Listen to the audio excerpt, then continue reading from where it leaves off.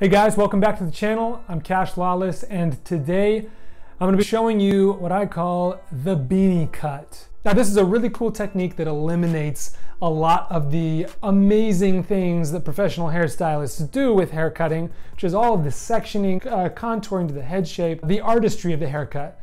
But for the utility of cutting hair, I think this is a perfect technique for you to be able to pick up a pair of clippers, grab a beanie, and cut your kid's hair or cut your man's hair. Whoever in the household's got some short hair and wants a fade or wants it shorter on the sides, this is a great technique to apply with minimal tools and if you got no skills.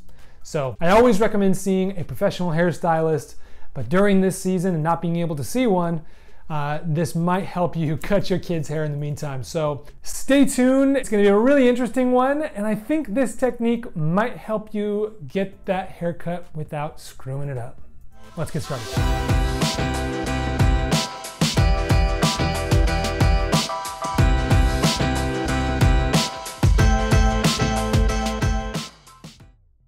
Today our tools are going to be clippers, a set of guards, comb and thinning shears, and of course a beanie. All right, dude, you ready for this? Yeah.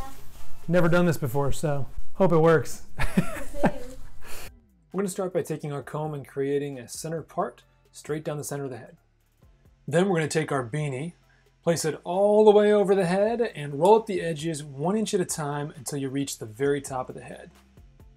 Next, we're going to push the beanie to one side, creating a diagonal angle in the back, and so that it's touching the ear on the opposite side of the head. Now we'll make sure we got our clippers out and our guards lined up. The first thing you're going to do is start with the biggest guard you have.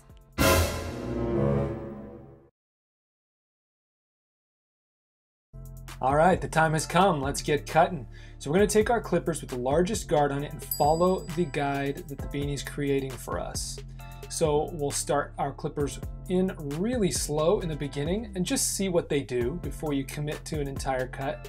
Touch the beanie and roll up. So we're going to place our hand on top of the beanie so it doesn't move, touch the edge with the clippers, and stay in contact with the beanie the whole time. So you're going to come up, roll it off, come up, roll it off.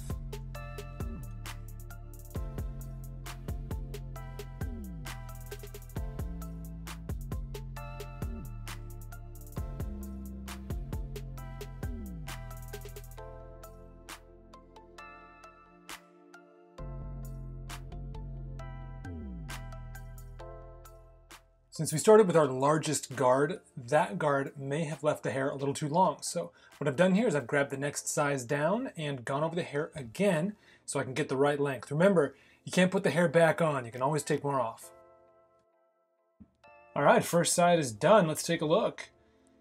Looks pretty good. As you can see, we've got a nice little fade here with a soft weight line on the side of the head, which is exactly what we want. So now we're going to move over to the other side.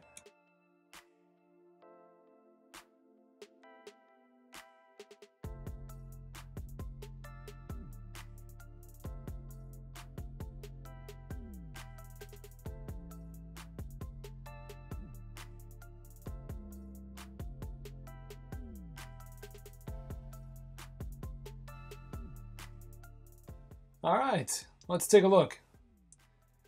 Looks pretty good. No big chunks, no huge lines of demarcation. And I wanted to point out really quick in the back, you should be left with a little bit of a V shape.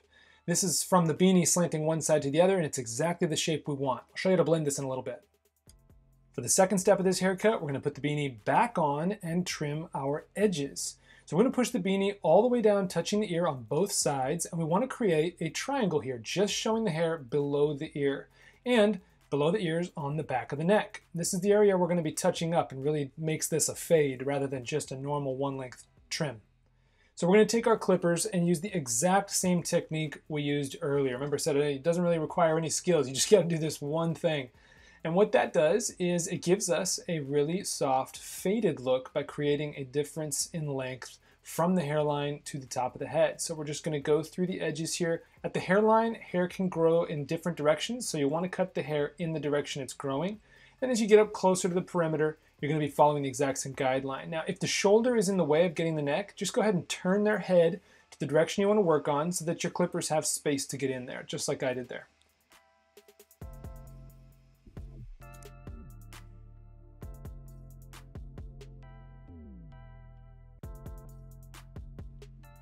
Let's go ahead and take a look.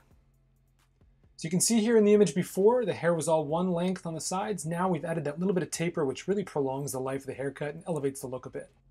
For the third step, we're going to grab our thinning shears and our comb and use a classic haircutting technique called scissor over comb. Now you really don't want to use regular shears for this. Make sure you're using thinning shears. They're going to really minimize the amount of mistakes you can make here. And this technique is really just for blending the sides. So we're going to take our comb, put it right underneath where our clippers left off and lift up any of that long hair. And we're just going to trim the ends really gently as we move the comb straight up to the ceiling. Straight up to the ceiling again and again. And you'll just take a look at your work after every section that you cut and see if you need to blend a little more. So we'll comb down. You can see a little bit of a heavy line there when we comb down. So we'll just trim a little more, comb down, and repeat this process until that line disappears to your liking. I like to leave it a little heavier. It's a lot less work, and I think it's just a cool look.